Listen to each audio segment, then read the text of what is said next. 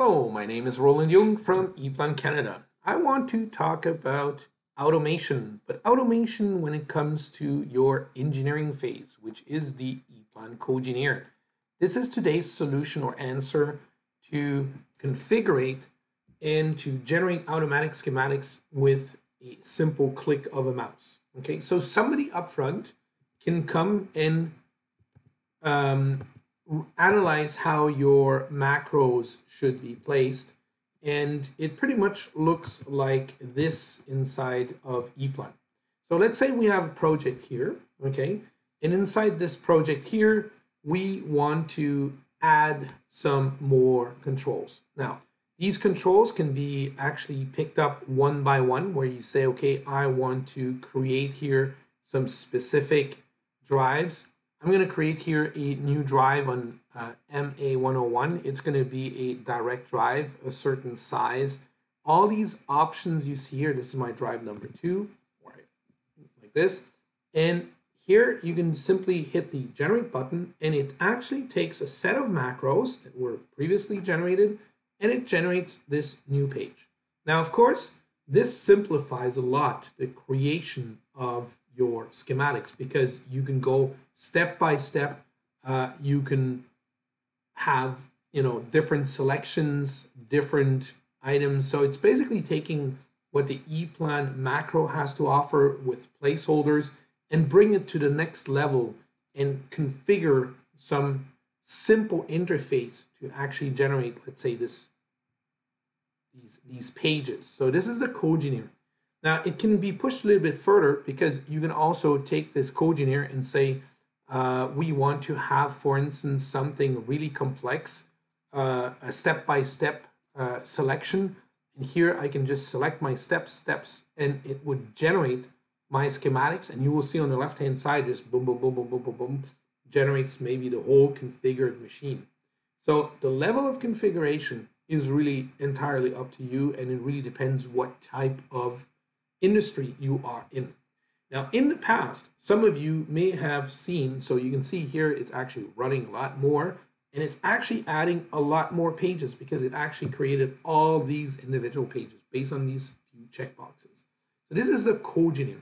Now, of course, if you do not have a macro project open, let's say I close it, this is what happens to your Cogineer. It's going to tell you here that the macro project is not available. Cool. Because it's really tied, and it's putting the macro project on steroids, right? So it's really configuring your macros for the end user. Now, I'm not going to go too much in detail here. I'm going to talk about something older we had in what we did earlier. Some of you may actually know it. It's EEC One. And here we actually used an intermediate Excel sheet. This Excel sheet would actually be of a certain format, very precise.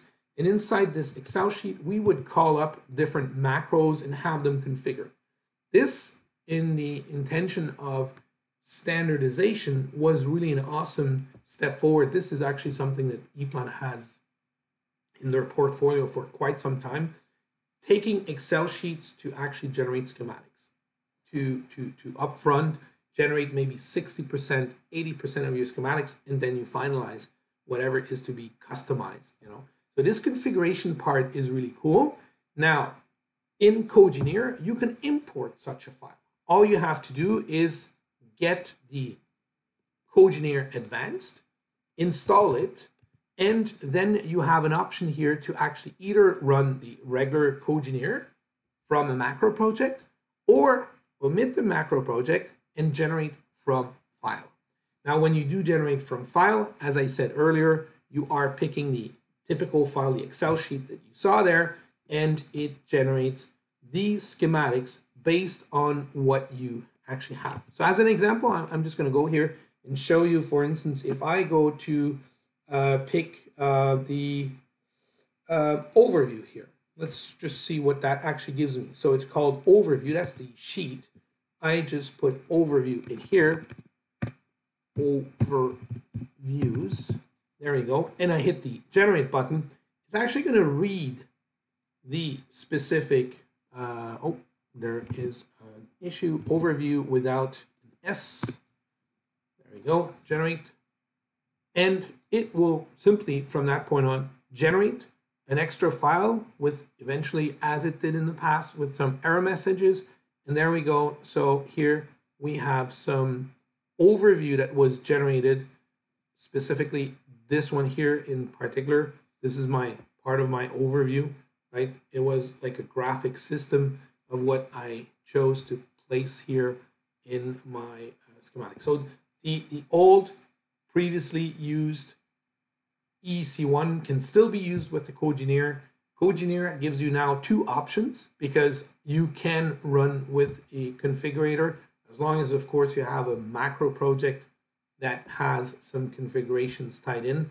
So you can combine now the previous technology of the EEC One with the new technology of the Cogineer, which enables you to add more of those custom smaller sections. It's really an awesome way to dissect automation, to generate really automatically your schematics on one mouse click. The benefits is for sure the fact that your users do not have to know everything from the get-go. So when you hire somebody new, it's a lot easier to get him on board because you just have to show him how to configure within your Cogineer the creation of the schematics, and behind the scene, everything was already pre-designed and designed. So you can get people on board much, much faster. And as they move forward, you show them how the macros work. How can I automate my schematics?